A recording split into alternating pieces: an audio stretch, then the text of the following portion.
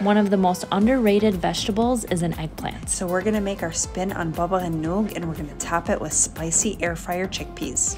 This Baba Ghanouj recipe isn't your classic, but it sure It's is fantastic. amazing.